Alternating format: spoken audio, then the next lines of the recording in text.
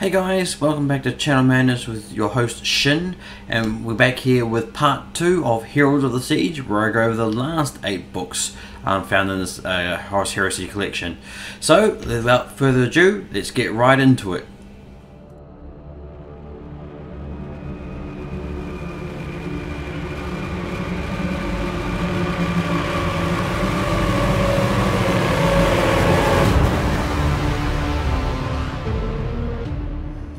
Book 9 is The Last Son of Prospero, and we come back, we follow the Rivial Ardves, who was the Thousand Son picked up on, I believe, Prospero by the White Scars, after the White Scars decided to go check out to find out what happened there. This basically picks up from when they got back to Terra as he came under the flesh change. It was taken to Malcador to try and be fixed, but unfortunately Malcador, being Malcador, decided to try and use him to find the shard of Maddnes that was on Terra, to sort of create a guardian for the webway so that the Emperor could be freed. Obviously, the Khan, Jagatai Khan, not being happy about this because he made a blood debt to Arvid for saving him and his legion way back before, so he's not entirely happy about this. So as the shard and Arvid's sort of merge, but it's too much power. Malcador goes to kill him, but Jagatai intervenes and destroys some machinery, holding him down. And obviously, this new amalgamation of the two form, not entirely a legionary, not entirely a primarch, sort of an in between. Yeah, well, sort of an in between, not like Primaris or Custodes, but sort of in between the Sun and in between with Maddnes. Yeah, I didn't know this until I looked it up, but it ends up that he becomes he renamed himself to Ivanus, but I had a look at it, he ends up being Janus, the first Grand Master of the Grey Knights, which I had assumed, which I thought was nice, because it does mean, like, oh cool, it makes sense if, you know, that sort of the Shard of Maddnes gets to play his part, which is really nice to have a case. It's an interesting story. I had to read it twice because I didn't understand it the first time, which is kind of odd because it was a little bit out there, but upon the second time it made a lot more sense, and I did enjoy it, and I did think it's a nice sort of swing to see how the Grey Knights have formed, obviously after the Heresy and whatnot. And yeah, so that was part 9, or book 9 in the Heralds of the Siege.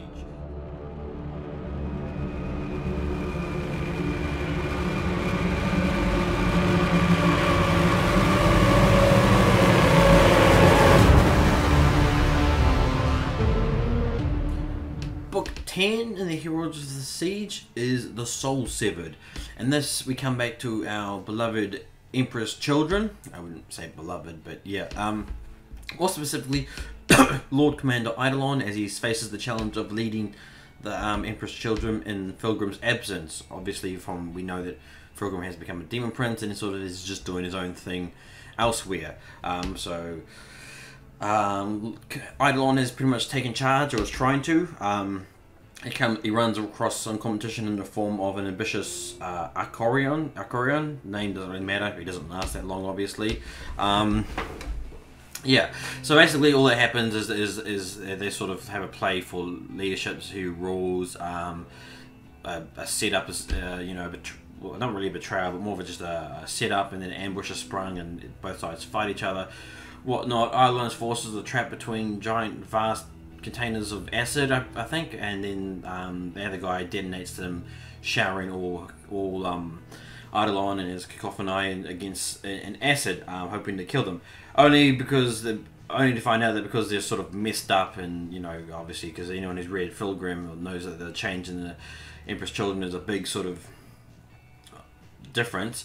It doesn't really kill them or cause them pain. It's sort of, it's kind of like intense pain, which to them is obviously intense, you know, feeling, which is nice, and whatnot. And obviously he lost his chance, and Eidolon and the Cacophony launch a giant sound assault and basically slaughter him and all his men. This is not all that important. I think this is the important one in this one, sort of like the Typhus' story when we get to that, if we haven't already. Is that this sort of really cements their developed feeling for, obviously, the intense sort of the intensity they have. They need to have that intense sort of emotion because nothing else comes close anymore. Also alters this sort of the appearance a little bit because obviously it's just acid amounts, and more importantly, it cements the sort of the pink color, the 40k, the synonymous 40k pink rather than their heresy, livid purple that it was. The acids messed with the armor and it sort of divulged it into a bright fluorescent pink. So it's all these books are sort of pushing all the heresy stuff into the 40k stuff as we know. And then after sort of the acid goes through, he realizes he needs to go to Terra. This is the final. Everyone else is sort of already on their way, and so Eidolon's like, all right, it's time for the Emperor's children to be a part of this as well and bring all this pleasure and pain to Terra. So yeah, that's all that really happens in this book. It's not too long, but it is nice. It's not nice because it sort of cements the Emperor's children's origin colors, well the original the colors that we know them for, and why they're on their way to Terra. Even though in the last actual novel, Pilgrim sent out a call to summon all his children, but I guess some of them weren't able to hear it.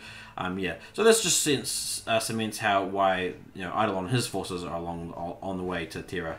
So yeah, that's the book 10. Let's move on.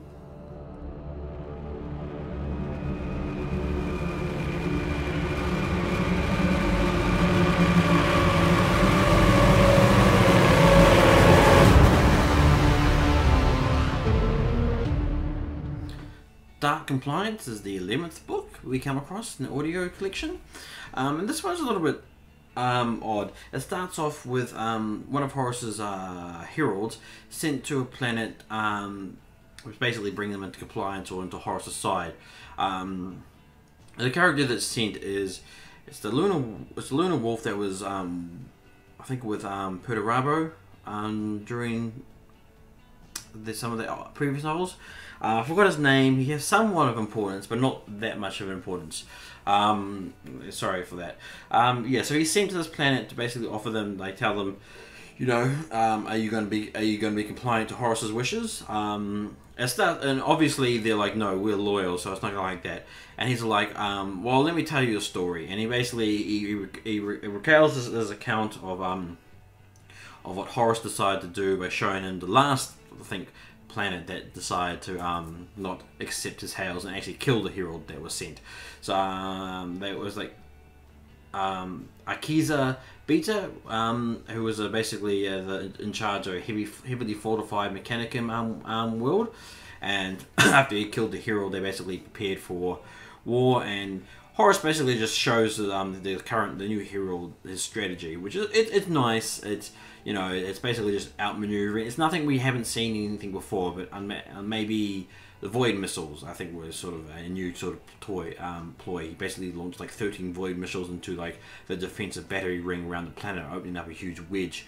As Lunar Wolves began their assault on the planet, Horus went down. Akiza Beta expecting, a one-on-one fight because that's how Horus is, only to be let down. Horus went down basically to the middle of nowhere, basically summoned a demon. He's like, this planet is yours, and then gave the order to retreat for Lunar Wolves and basically just left it. And that's basically, it goes into more depth, which is nice. But it just sort of shows you the change in Horus's mindset. He's no longer, he doesn't care if he just, sacrifices a whole world for a demon to feast. Akiza Beta is on the assumption that Horus is on his way to get him. He thinks they've deployed some sort of they've weather changing technology, as obviously the sky starts to change and it starts raining dark viscous liquid, which obviously ends up being blood, which we know. And then all these demons attack as the Lunar Wolves are not fleeing, but not retreating, but they just came down to start the initial fight, and they left as Horus summoned the demons. And then we recall back to the herald again on this other planet, and with the governor sort of quite scared. Well, basically shitting himself with like the thought of Horus would just do this as he needed to. Honestly, it didn't come off like that. Like, facing Horus, you already know that you're gonna you know, if you're going to stand against Horus, you're going to know that you're going to face annihilation in one form or another. So I don't understand why this guy's tale of just how that one was done is enough to scare, obviously, the staunch, this really sort of, you know, steadfast Imperial governor. It came off as a little bit odd to me. I just didn't feel it. Like the tactics themselves that Horus shows weren't really all that new. We've seen these tactics before. We know how much of a war master and a stratagem that Horus is. We know he's the man. And he's talking to like this new herald, sort of like a child. He's like, look into the holosphere. What do you see? How, you know, ask the question you want to and whatnot. And it's just like, and he's explaining his thoughts and the thoughts behind Egizida Beta as he's trying to contemplate Horus's thoughts. And it just comes off as a little, I know it's not arrogant because, well, obviously he is arrogant. It just doesn't come off as good as some of the previous times that we've seen Horus's intellect. Yeah, unfortunately, it's only a short story, so it's not that bad. It's just, yeah, it's probably not one of my favorite ones in this entire collection, but it's not bad to read, especially, and if you're a fan of just Horus himself, and then I guess you'll enjoy it. So yeah, that was I think the 11th book, Dark Compliance.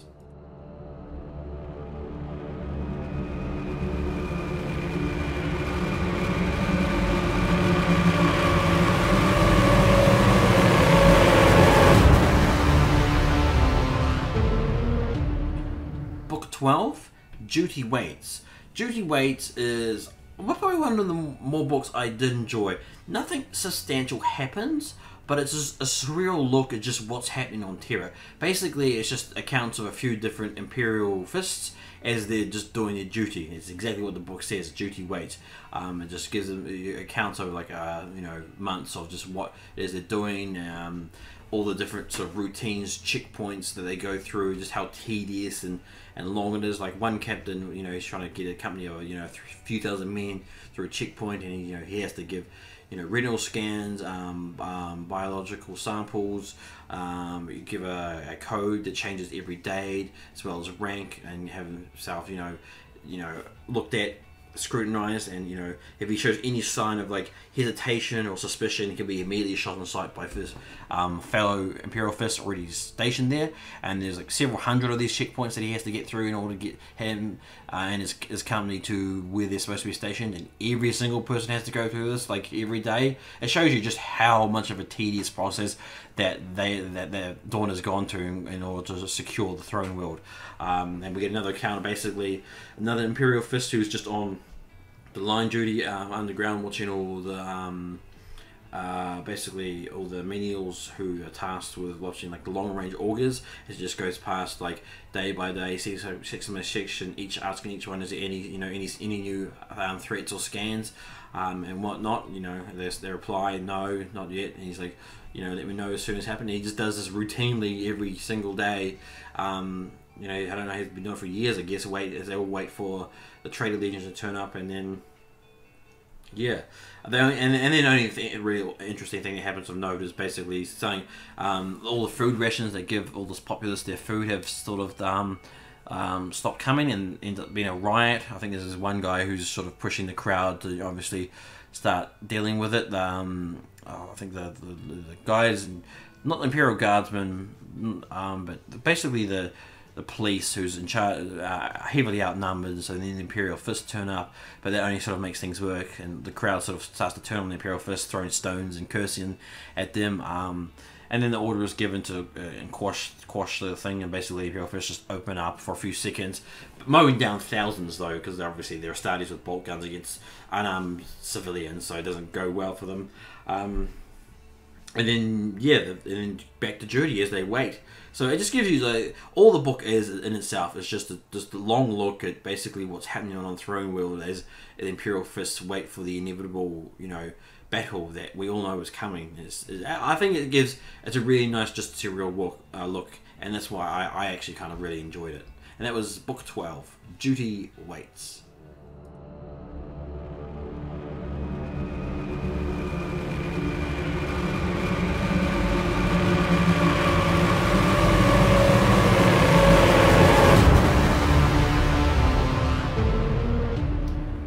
13 is the Magistorium. It's a story about the Custodes and Constantine Valdor. So with the Weirway War over, and basically the Custodian Guard now devastated to the point where the 10,000 sons are now less than 1,000. Constantine Valdor finds himself as the word of the Emperor, as the Emperor's still sort of stuck on the throne trying to hold things together in the warp. And he just saw the different recounts of him dealing with basically Primarchs. It's just sort of, it's probably the first and only real look we get at Constantine Valdor's mindset and opinion. A lot of it is sort of done through the mind of, you know, his followers. We don't actually get to look into Valdor's mindset. We just see the views of his fellow custodians around him. And yeah, it's really basically he's telling Dawn what his plans are, but Dawn's like, no, this is now an Astartes war. Your job is to stand by the Emperor. You have no part left in you know, the outside war. And his guarding, and Constantine Valdor sort of just, as much as he doesn't want to, he just has to accept this as Dawn is the Lord Commander of the Imperium. Malgador's too busy dealing with stuff, and the Emperor is situated on the throne. So Constantine Valdor sort of doesn't really have much of a say anymore. He tries to pull rank of Magistorium, but it doesn't really have a sway over Dawn. You know, stubborn Dawn, and it just shows you his recounts of different interactions, especially with you know, he's basically, Dawn has given him grief over the fact that they should have ignored the Emperor's command and pulled out of the Weirway sooner to save his numbers. And Valdor's saying, no, it was the Emperor's orders as part of his plan. We do what he does because his vision is grander and far more seen than us. We don't know how much of a ripple effect what we do here is part of his obviously his plan. And obviously the Custodians are rigid in this thought, but Dawn is just like, no, you're infallible. You should have called him out on it. You know, the Emperor. You see the Emperor as this all-knowing thing, but he's not. Constantine Valdor also obviously just takes exception to this. I mean, and he's reminded of like another sort of time when he was dealing with Russ on Prospero, and it comes out one of like really funny, probably one of my favourite moments that I can remember. Sort of Russ just comes hurtling up on the back of a giant Land Raider or larger vehicle, to the surprise of Constantine Valdor. I think he just assumed all Primarchs would be at the head running into battle, some sort of glorious pose. And Russ comes up and he's just like, you're late. Or he says something like, you're a bit late after receiving the orders to fight. Constantine Valdor's like, he didn't say anything, but he's just like, nobody but the Emperor of Mankind gives me orders. He doesn't say this to Dawn, Rush. He just sort of let Rush just continue and whatnot, and he's just like, well, you know, you wanted to come down first, and Rush's like, haha, yeah, you're right. And I don't know how the argument. It's not really much of an argument. It's just how Russ is. You'll know how Russ is. I think they're sort of pushing for who's in charge. And it comes to a head when like Russ is like, I see what the problem is. You know, you little ones, you think you're so close, but you'll never be as close as we, the true sons are. We are the genetic link. We're the true sons. You know, the Custodians will never be as close to the Emperor as me. And right, like Constantine Valdor was literally silent for like a few seconds, just flabbergasted, with like this look on his face, and his next response is like, there are so many areas there, I don't know where to begin. And then basically Rush just runs off into battle. And I just thought that was really funny, because anyone who knows the Custodians knows how close they are to the Emperor. They're probably more truer sons than the Primarchs themselves, because both the Custodians and the Primarchs of the Emperor are just tools. They're just different types of tools, really. So yeah, and then we cut back to Valdor's with Dawn, and he's basically like, but I think Constantine Valdor sort of finally snaps, and he's like, the only time I've ever questioned the Emperor's plan or what he was doing is when he decided to create you guys, the Primarchs, because this is all the Primarchs' fault. And like, he basically, like, Veldor just goes off and he's like, you Primarchs are the ones that did this, you know, you're the ones that have gone against the Emperor's plans, this is all your fault, and this is the only time I've ever questioned when he's decided to do something. I should have, if I was going to bring something up, I should have brought it up when he first originally designed you. And Dawn is just like silent, and like, everyone thinks that like the tension is about to break, but Dawn's just like, breathes out and is like, well, nothing's going to change now, so let's just move on. You stay and guard the Emperor, I'll deal with the fight. And Veldor sort of just has to accept that. And yeah. And then yeah, that's pretty much the book in itself.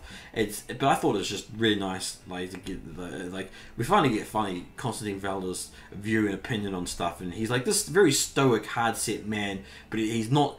It shows you that the custodians aren't just rigid, you know, rocks. They have thoughts and opinions and whatnot, especially when it comes to like the Primarchs, apparently. So yeah, that was book 13, the Magistorum.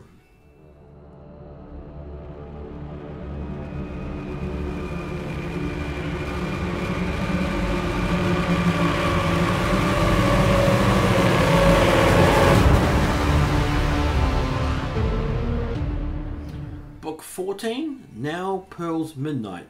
Sort of an odd name, but basically this story recounts Rogal's Dawn's thoughts before the inevitable call out that the traitors have finally arrived. You know, there's been some. He's been told by his astropath that there's some warp turbulence, that the inevitable is coming. I think the long range augurs have finally sort of picked up things, and he's sort of gone. He goes down. And he tells everyone to take, you know, to leave. He'll let the Imperial Fist deal with the next like 4 hours to whatnot. It sort of just counts his time up till midnight when he finally gives, like the out the orders to all the stations and all the posts that, you know, the time has come. Prepare yourself for the fight. Yeah, it's not. Doesn't do too much. It's just a sort of a nice account beforehand as he's walking around the palace one last time, walking the walls, making sure that, you know, he's done everything he could before obviously the inevitable battle.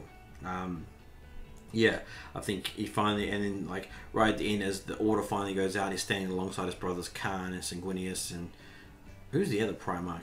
There's 4 Primarchs on Terra. Dawn, Khan, Sanguinius, and I apologize, I just can't remember at the moment. I don't think it's Corax, he's out and about. Russ is also out and about.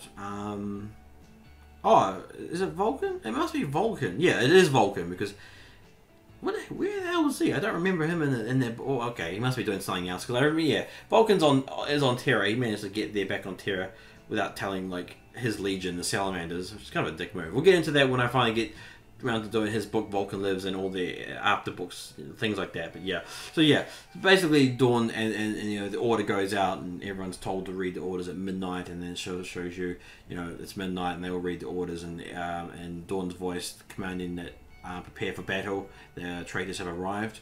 And yeah, nothing too important story wise, but it's that important like note in the heresy that we've all been waiting for. You know, we were finally up to like, this is like book, I think between 50 and 60, and it's that sort of pinnacle note when they're finally in the sector.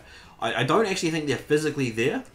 I think it's just like the warp signatures are finally being picked up, and so the message is going out, because I got the feeling that they weren't actually physically in the Sol system yet. There was just, it was sort of like the warp readings that all astropaths were picking up. I might be wrong about that. They may actually have physically finally appeared in the Sol system, or dealing with Beta Gamma. One of that big fight. There's a place that they have to get through first. But basically, this is that moment where I guess in Heresy you would say that the traitors have finally arrived and the battle for Terra finally begins. So yeah, that's why it's a nice little story, because it's what we've finally been waiting for after all this time. But it's called the Now Pearl's Midnight. I don't really get the name or the reference, but yeah, that was book 13.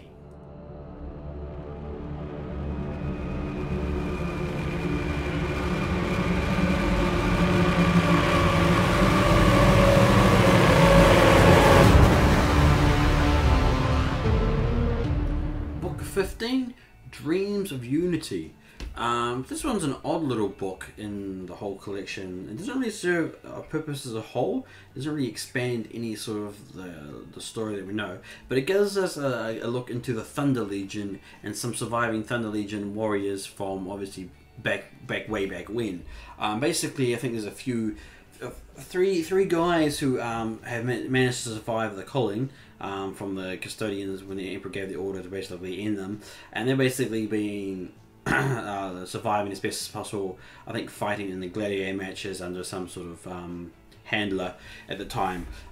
We follow one. I forgot what the name is because it doesn't really make much sense. We follow one guy as he's watching his friend finally be beaten and about to be killed, and he jumps into the ring and kills his friend's attacker, and then offers his friend, on a death because he's willing to survive anyway. This causes a bit of problems. Obviously, it's against the rules and whatnot, and his handler sends him out into like the slums or whatnot to find his third friend who has been missing for some amount of time.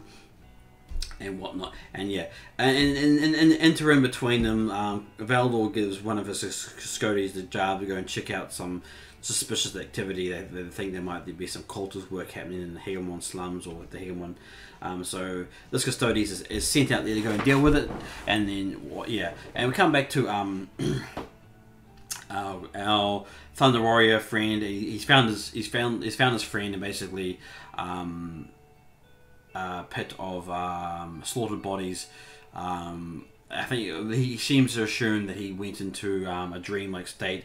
All the Thunder Warriors, Legionnaires, falling back into dreams of unity, basically, where they just dream about the past wars alongside the Emperor's side, and sort of obviously, there's not a good thing, especially in the middle of a bar, and you think you're fighting, hordes of savages and whatnot, and so. I think his friend attacks him because he's still in the dreams, and he has to kill him in his own defense. And so he takes him back to where this place is going, only to find out that it's on fire and somewhat destroyed. He believes it's because of the trouble that he caused at the gladiator matches, and he goes and to find out there's another friend, his last friend, basically, only to find him basically, I think, dead and whatnot. What it comes down to is just basically he himself keeps falling into his own visions and his dreams of unity, where he can't really do much. The custodians that we follow, he that we know of, he's going into the catacombs, following this thing to find basically some cultists and a demon legionnaire who's so the rumors are true, and he engages them in a fight. And basically, then we go back to the Thunder Legion warrior who following the path of carnage to find out that it wasn't his friend, it wasn't his last friend that did all this. It was sort of some of this evil presence, which he basically tracks down to find. Also, the demon legionnaire and the custodians fighting it, and the demon legionnaire sort of gets the upper hand of the custodians, but our Thunder Legion warrior gets in there to fight, takes some bad damage, but gives the custodians enough time to basically kill the demon legionnaire. And he offers him his support, and he's like, "Are you a Thunder Warrior Legion?" And he's like, "Yeah." He's like, "I didn't think any of you guys survived." He's like, "Yeah, no." He's like, "Do you need support?" And and basically the Thunder Warrior understands that they shouldn't have lived this long. He understands now why they should have died, and he asks for the honoured death from the custodian, which obviously the custodian gives immediately because that's how stoic they are. And that's basically the whole story in a nutshell.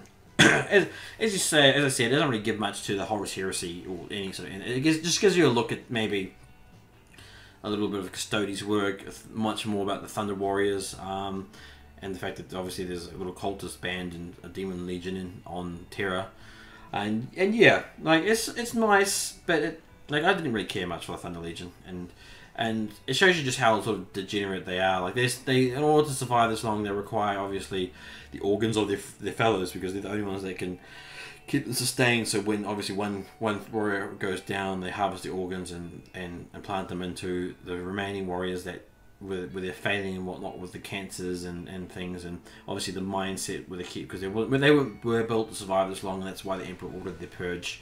And And yeah, it doesn't really add much, but it was nice, I guess, and sad in its end. And that's like the 13th, no, not the 13th, it was the 15th book, Dreams of Unity.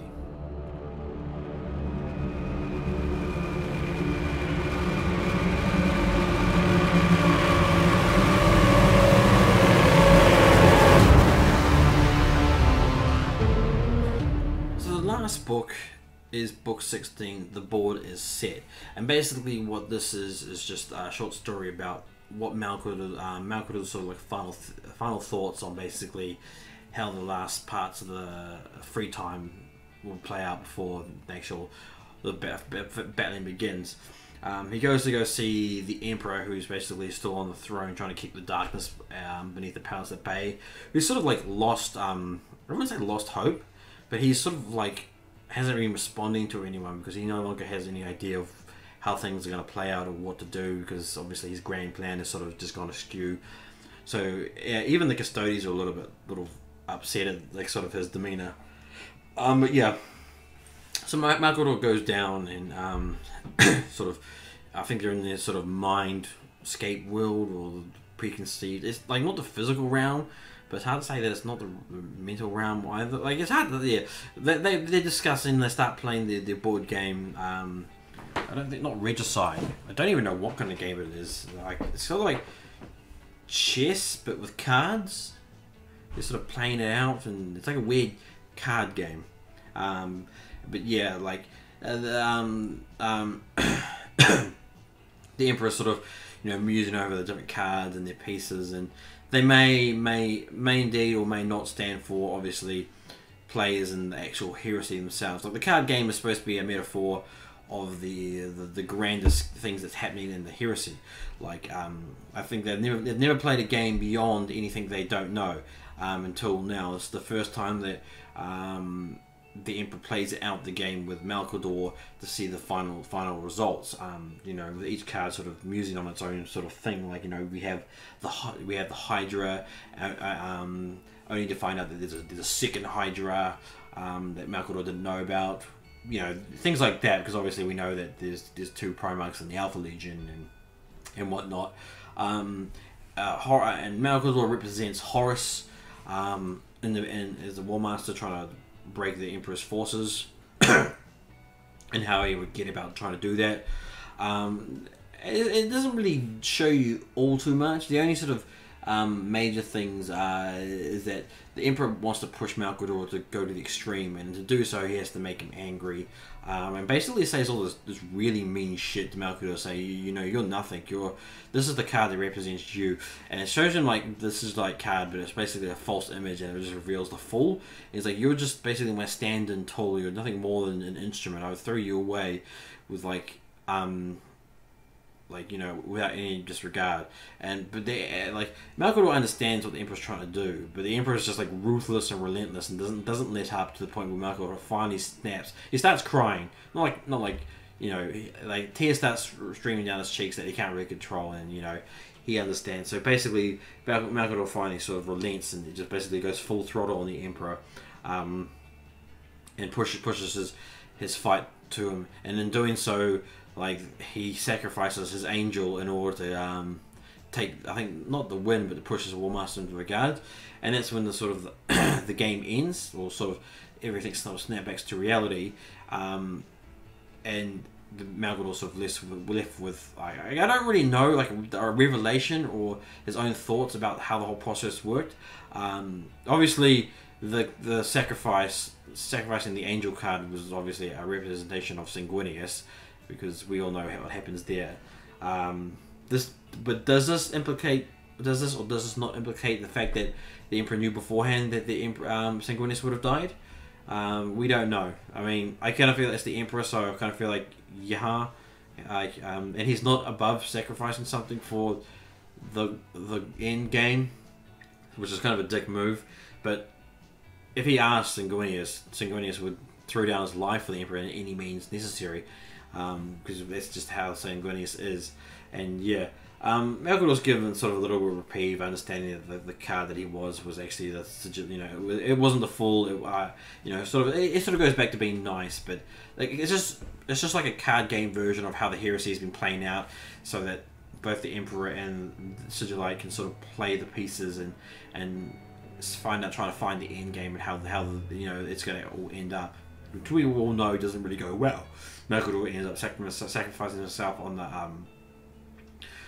the throne, and the Emperor ends up crippled and throne bound for the next 10,000 years. So yeah, that's basically the board is set. It doesn't really do too much other than just a nice little look at Malgador and the Emperor, and also how the Emperor is coping with the fact that he lost the Webway War, and sort of, you know, nothing is set up. You know, he's got no grand plans anymore. It's all sort of come unraveled, and he doesn't really, I feel like it's the first time he sort of doesn't know what to do. And as the book suggests, the board is set. These are basically all the pieces are now in place, and the only thing left to do is play out the game, and that's sort of what this book represents. And that's the last book, book 16. The board is set. So that was my sort of comprehensive look at all the different short stories in the Heralds of the Siege, and my sort of a final opinion on the actual novel itself is I enjoyed it more than I did the previous book I read, which was about, you know, the Primarchs trying to slaves to darkness, trying to, you know, get stuff to get together. Like it was, Slaves to Darkness was a good book, but if you see it, you'll understand my review last time. The only difference is that my review last time was like one of my first ever videos, so the quality isn't as good, and hopefully this one will stand up a lot better. The next book is Titan Death, which is yeah, the fight at Beta Garmin, basically, with things finally fight it out and guess. And I'm looking forward to that. I'm a big fan of Titans and whatnot. But yeah, back to Heralds of the Siege. I do enjoy short story books, and this one does give you a nice little look. It sort of shows you the whole pinnacle, you know, leading up to everything. Like there may have been a few things that have been missed, and there may have been a few stories in there that I just didn't really see much of a point to. Like it just seemed like filler. But it's nice that we get the comprehensive, you know, like the defining moment as it all begins. You know, it sort of reminds me of that Lord of the Rings, the Two Towers. You know, they're all like Helm's Deep, and you know, as the Uruk-hai march up, and they're all just sitting there waiting as the rain comes in, and it gives you that ominous feel, and that's what this book represents. Is you know, is them on their wall waiting as you know, the traitor legions march up. And I think it's definitely a good book to read, and I would definitely recommend that you know, you would go out there and you'd read this book. So thanks guys for listening to me drag on about Heralds of the Siege, and I hope you appreciate the work, and I love you guys out there so much. Please like and leave a comment and let me know what you guys think, and I'll get back to trying to do the other books as fast as possible as I can. Cheers guys.